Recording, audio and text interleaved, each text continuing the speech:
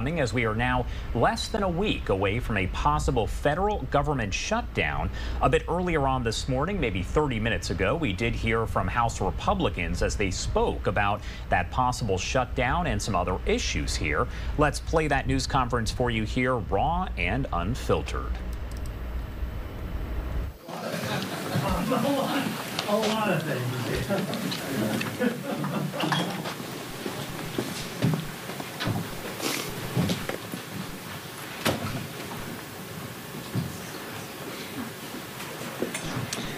Good morning, everyone.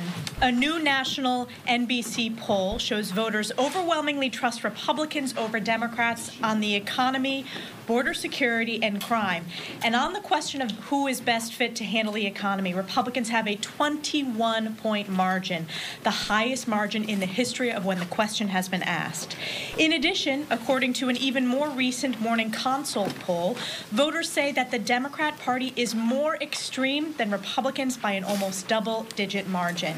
And of course, this weekend, a new ABC Washington Post poll shows Joe Biden trailing the Republican frontrunner, President Trump, by 10 points.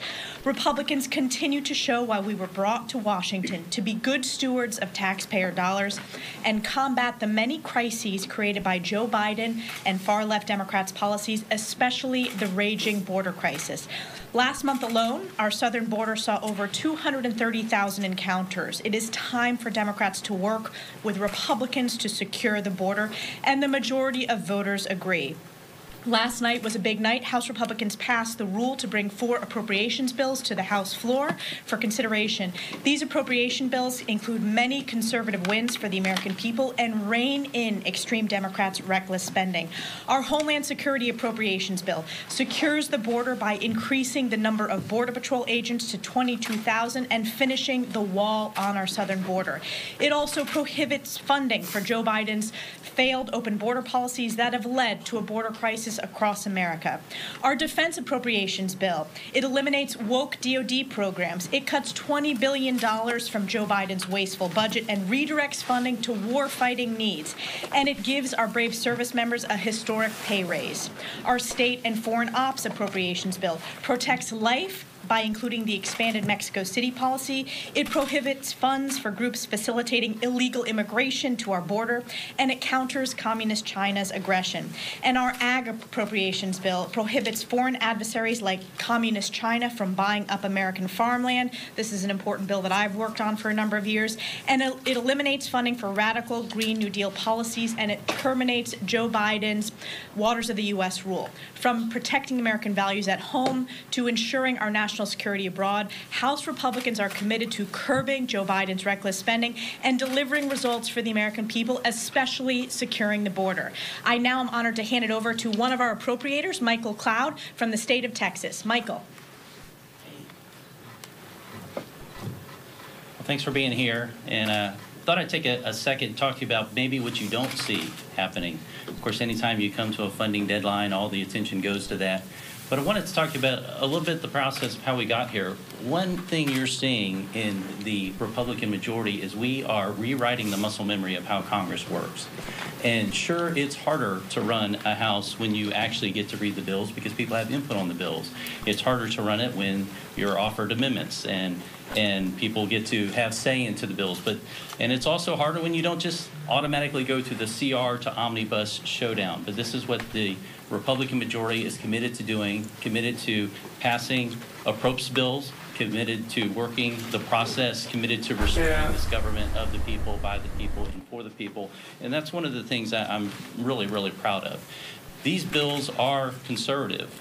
These bills are what many have called the many years since we've had the cleanest comb through of these appropriations bills, where we've gotten back to just putting this government, right-sizing our government and getting us back to the priorities that this government should be working on. Things like strengthening our military, getting our military focused on its job of protecting and securing our liberties and defending our interests, getting our borders secure, and to continuing to do that. Only in D.C. do you get to get away with measuring success by how much money you spend. We're turning the corner on that, realizing the financial crisis that we're facing as a nation and making sure that we rightfully rein in spending while we meet the priorities of this nation. And so it's good to see these approach bills moving forward. And I hope you can appreciate the good work that's going into doing this differently, because the American people are tired of the status quo of kicking the can down the road. And you can see that our majority is working to make sure that happens for the American people. We'll now hear from our whip, Tom Emmer. Hey. Thank you.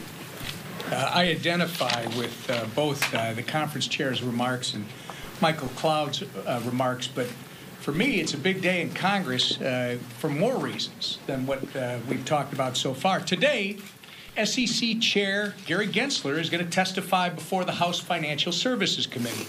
And boy, does he have a lot to answer for.